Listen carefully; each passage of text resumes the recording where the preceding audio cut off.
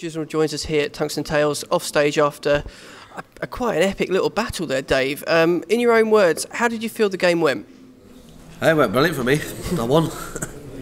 To be fair, he played better than I thought he would. He hit the big scores at the right time, like I was, but I didn't feel comfortable there. Did he unsettle you a little bit with the way he was scoring and pulling things out of the bag that perhaps, well, we as fans may not have expected, and you yourself maybe? No, he didn't unsettle me. It's just like, I knew he was going to do that though.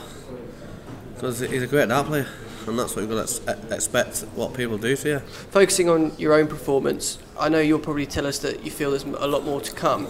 Are you going to try and find that by hitting the practice board, or are you going to try and just relax and enjoy yourself before your next game? I want to relax. I've relaxed for like a week. I've been on holiday with the family, with my girlfriend, and it works. It's good, but you do a lot. You do your practice when you come to the venue itself. I've done 4 hours today. Sometimes you practice too much, but I'm happy the way I played. Is there any particular aspect of the game that you felt you could definitely improve on for next time out? Was there anything that pleased you, perhaps, or that you felt was missing? I think my doubles was okay in the big finishes, like the 120 and the 117, but I wasn't comfortable going for the when you got 3 darts in your hand.